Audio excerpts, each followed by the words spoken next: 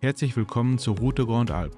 Die Route Grande Alpe ist eine spektakuläre und bekannte Gebirgsstraße in Frankreich, die sich über rund 700 Kilometer vom Genfersee bis zum Mittelmeer erstreckt.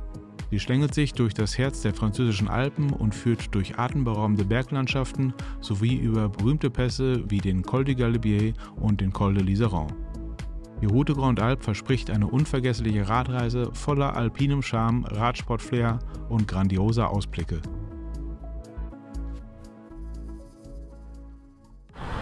So, es geht los. Und erinnert ihr euch noch an die Szene hier? Wir sind jetzt auf 2058 Metern und da vorne geht der Galibier hoch auf 2642. Das machen wir heute leider nicht. Ja, da waren wir auf dem Col du Galibier. Und damals lag der Galibier nicht auf unserer Route, aber heute. Die Strecke des heutigen Tages blinkt hier rot und in der Nahaufnahme sieht das wie folgt aus. Wir fahren den klassischen Anstieg zum Col du Galibier ab Saint-Michel-de-Maurienne über den Col de Telegraphe. Danach rollen wir über den Col du Galibier eine lange Abfahrt runter nach Briançon. Die Strecke ist 72 Kilometer lang und es geht 2110 Meter rauf.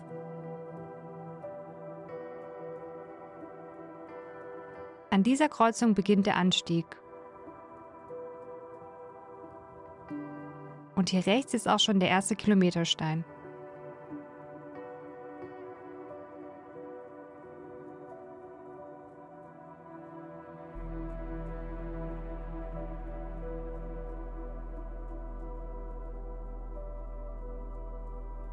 Hinweisschilder gibt's genug und dann gucken wir uns den Pass jetzt an. In dieser Grafik sind beide Pässe gemeinsam dargestellt. Erst geht es 12 Kilometer rauf bis zum Col du Telegraphe, dann geht es etwas runter bis nach Valois und danach kommen die 18 Kilometer des Col du Galibier. Insgesamt sind es 35 Kilometer und wenn ich dieses Feld hier richtig lese, dann ist das der Anstieg mit den meisten Höhenmetern in Frankreich. Gestern Abend, nach dem doch relativ anstrengenden Tag mit 113 Kilometern, hatte ich schon etwas Bammel vor heute, aber ist, glaube ich, gar nicht notwendig. Das wird einfach schön. Wir genießen das. Ja. Oder? Ja. Madame. Guck mal. Oh ja, Rehe. Jedenfalls freuen wir uns heute auf den Alpenpass mit der meisten Radsporthistorie. Und oben soll er sehr, sehr imposant sein mit der Mondlandschaft. Wir sind gespannt. Man muss auch, glaube ich, immer gespannt sein, oder Anne?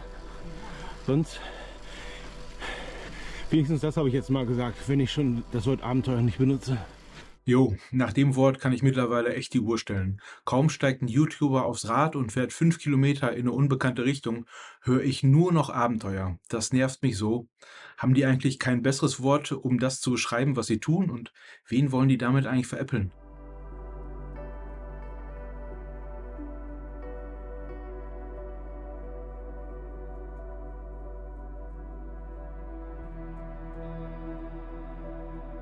Heute ist ja Tag 5 und die Tage 4, 5 und 6 sind die anstrengendsten, so von den Höhenmetern und Distanzen. Wir hoffen, dass wir da gut durchkommen, aber bisher sind wir sehr zufrieden mit unserer Etappeneinteilung und mit einem Pausentag nach 3 Tagen Fahren.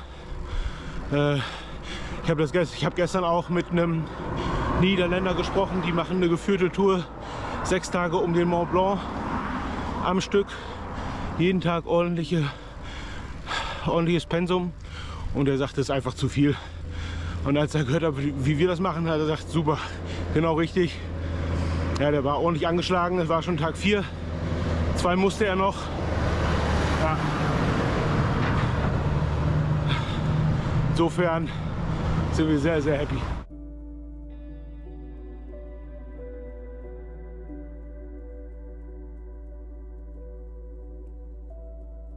Ja, die Hälfte haben wir jetzt. Ja, und ich habe mich noch mal mit Vaseline eingeschmiert. Das mache ich jetzt mittlerweile so auf dem Rad. Ich steige gar nicht mehr ab. Alles wird ja alles optimiert. Können wir weiter? Warte. Hier auf dem Anstieg geht es gerade heiß her. Ich habe Anne gezeigt, dass ich ein bisschen Plattdeutsch kann. Ik heb koppienat, ik heb boekpienat, midai alle twee, van de kop is aan de teen.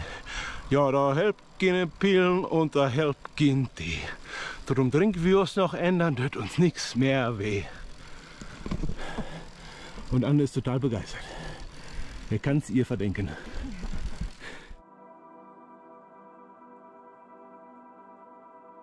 Man wundert sich ja manchmal, wie faul die Leute sind mit ihren Fahrrädern, die sie hinten am Auto haben.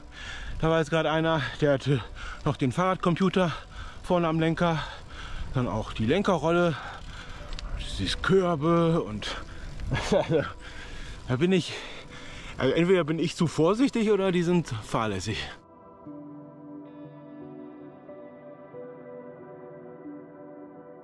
Die Straße da unten kamen wir gestern nach Saint-Michel-Maurienne rein. Ja, und jetzt sind wir hier oben.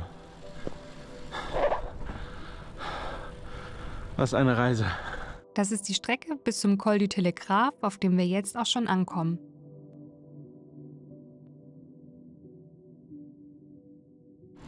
Da vorne ist das Schild und ja, das ist ganz witzig. Das ist diese Kurve und wenn man die jetzt weiter links rumfährt, geht es direkt runter.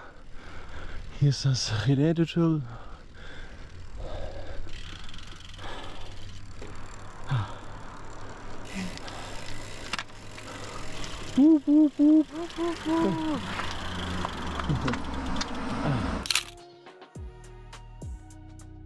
Ja, wir haben jetzt ein kurzes Handyfoto gemacht. Das eigentliche Highlight des Tages kommt ja erst noch.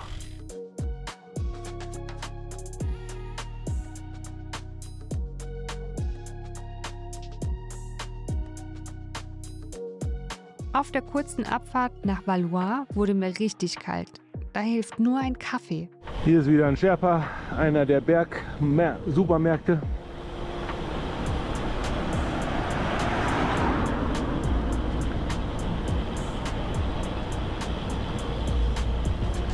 Hier führt die Gondel hoch.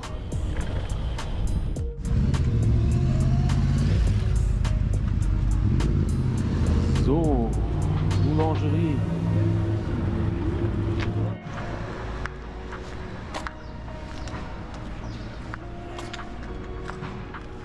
Ich habe den Laden der gekauft. Ja. So, jetzt wissen wir aber irgendwie noch, was gibt. Wir suchen uns nochmal einen Kaffee. Kälte und kein Kaffee haben dann dazu geführt, dass wir uns mal kurz gezopft haben. Ja, da gab es leider keinen Kaffee und hier im Ort ist zu schattig. Jetzt fahren wir erstmal weiter in die Sonne und essen dann da unsere Teilchen.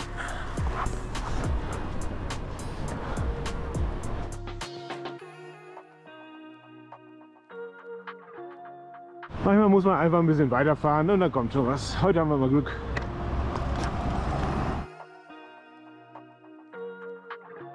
Tada! Ah, hier, die ersten machen den Anstieg schon. Bonjour. In der Sonne haben wir uns schnell wieder vertragen. Okay, auf zum Galibier.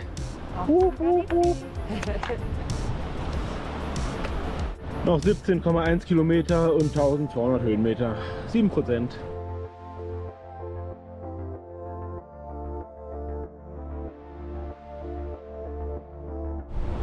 Etwas entspannt gerade.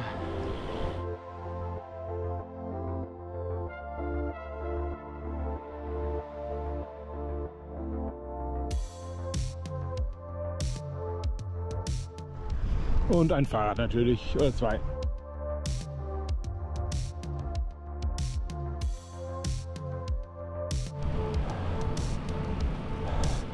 Ja, die Sonne versteckt sich da noch hinterm Berg. Gleich haben wir sie aber wieder.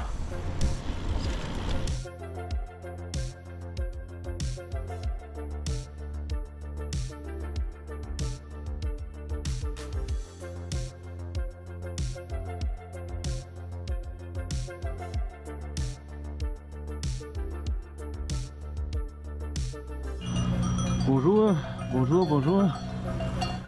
Der rechte hintere Oberschenkel von Anne schmerzt gerade ein bisschen. Wir dehnen mal beide Beine durch. So. Hoffentlich hilft das. Ja, ein paar Minuten später, wir rollen wieder. Es geht weiter. Und glücklicherweise hat das Dehnen wirklich geholfen.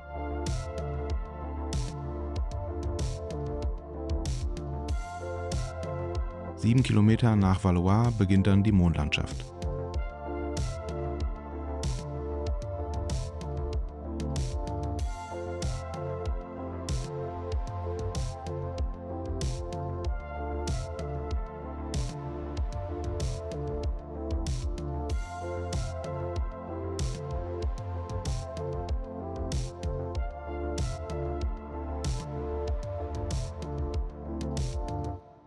Neun Kilometer noch. Ab 8 soll es noch mal anziehen. Den Hang da rechts von der Bildmitte, den geht es gleich rauf. Bis da hinten zur Haarnadel ist noch einigermaßen flach aktuell. Und die steile Wand müssen wir jetzt hoch.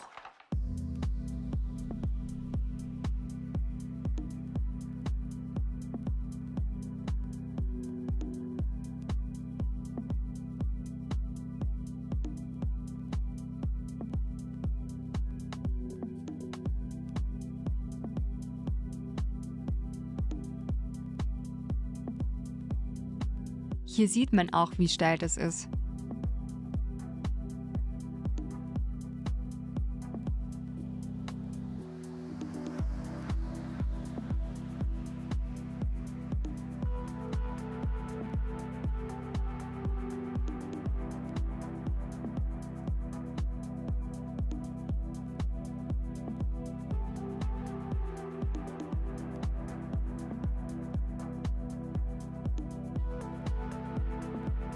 So, einmal nochmal Chamois Cream und ein bisschen Aussicht. Kann man machen. Da hinten ist übrigens einer mit normalen Tourentaschen. Ja, den haben wir geholt, ne? Ja, der stand da in der Kurve. Ja, die letzten 6 Kilometer haben angebrochen. Im Schnitt 9%. Ja, das ist steil. Zum Schluss.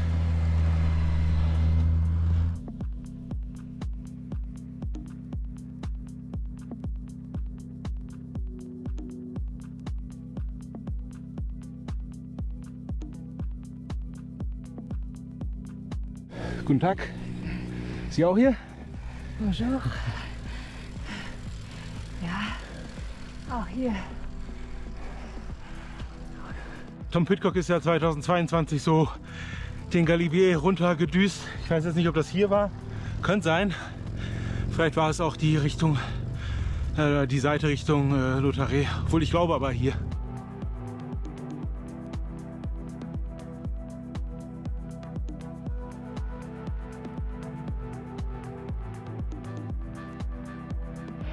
Sitzt da einfach ein Murmeltier. Wahnsinn.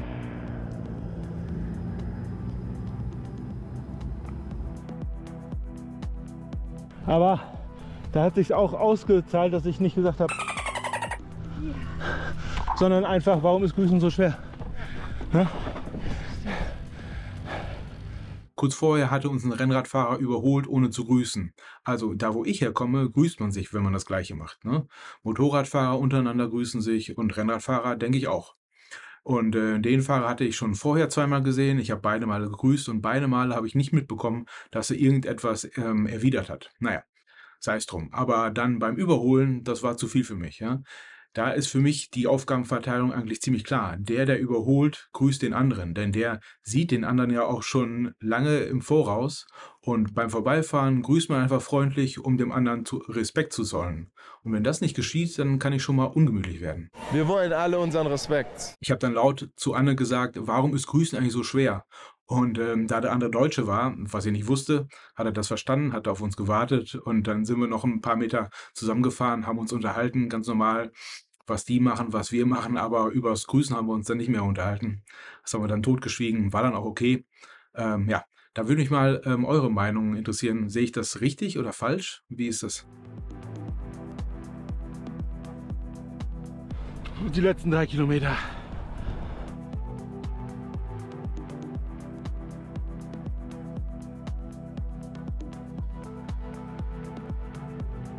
Nur noch 2,5 Kilometer fällt mir gerade ein. Dann ist die Arbeit für heute auch schon wieder erledigt. Dann werden 36 Kilometer runtergerollt und ab ins Hotel. Da oben fährt ein Blabla-Bus über den Galibier.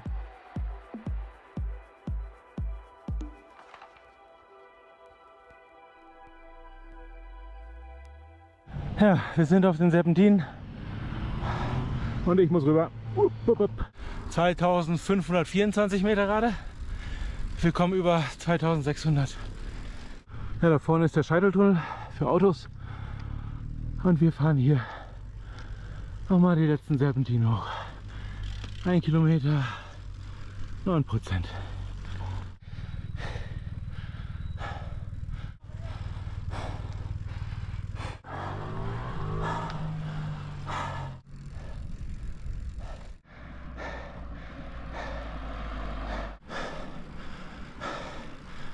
So, wir sind gerade um die Ecke. Da vorne ist der Scheitelpunkt.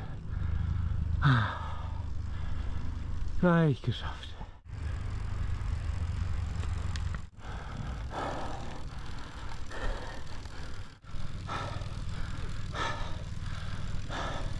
Die Strecke vom Telegraph bis zum Galibier.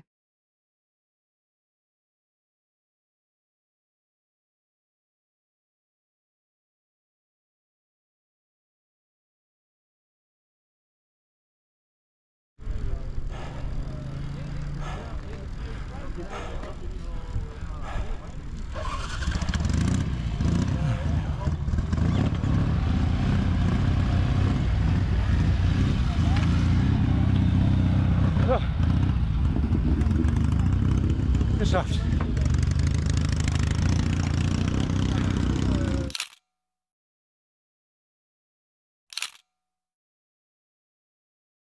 Ja, wir fahren jetzt schon runter. Da oben war uns einfach zu viel los und es war zu laut, als dass wir da entspannen können. Aber wenn man nur 1 Kilometer runterfährt, dann kommt die Col du Galibier. Da haben wir dann ganz entspannt was getrunken. Und der Weg von da ganz oben bis runter zur Refuge kommt jetzt hier ungeschnitten. Dauert ca. 1,30.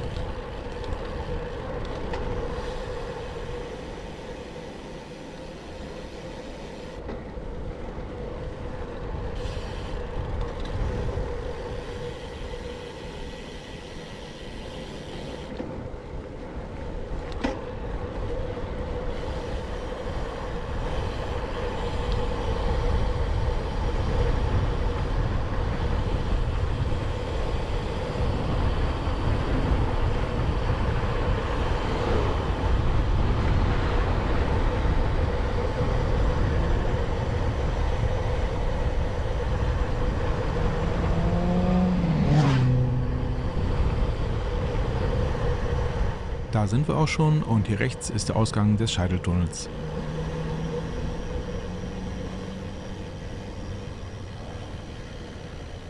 Hier können wir auch hin, oder? Ja, habe ich nicht gewusst, dass das hier ist. Wohlverdient. Prost. Ja.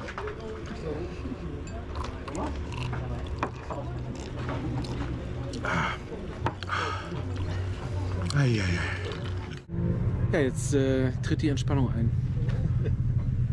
Müssen wir uns aber gleich wieder konzentrieren für die Abfahrt. Ja. Und dann geht's auch schon los mit der schönen Abfahrt bis zum Lutherer.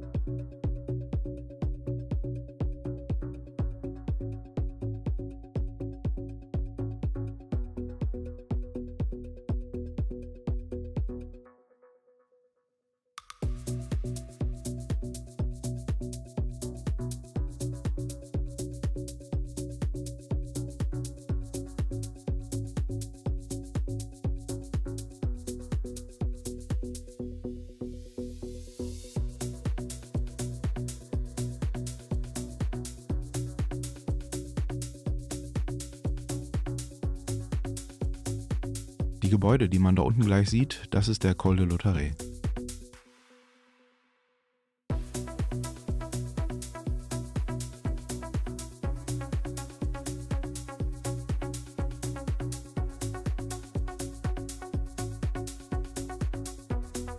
Am Galibier angekommen, gab es einen Caesar Salad für uns.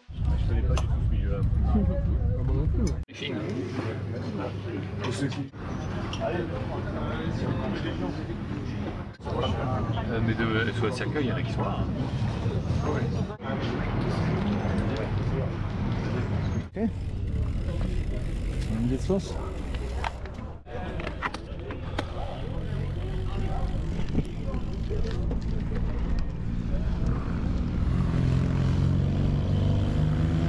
Jetzt kommt die 27 Kilometer lange Abfahrt vom Col du Galibier bis nach Briançon. Es geht sehr seicht bergab und es gibt kaum eine Kurve. Man kann richtig rollen lassen. Während der Fahrt hatte ich mal darauf geachtet, ich war ein ganzes Stück mit etwas über 60 km/h unterwegs.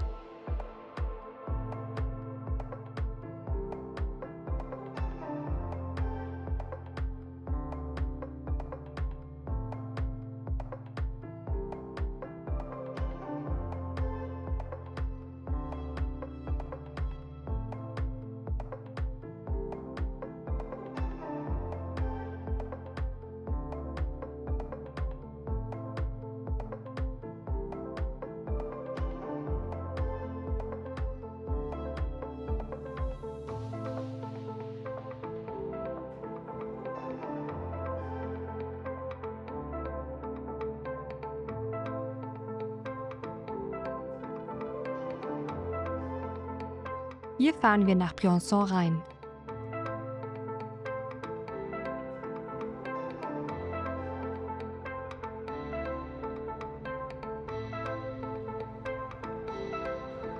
Die lange und seichte Abfahrt vom Galibier bis nach Briançon.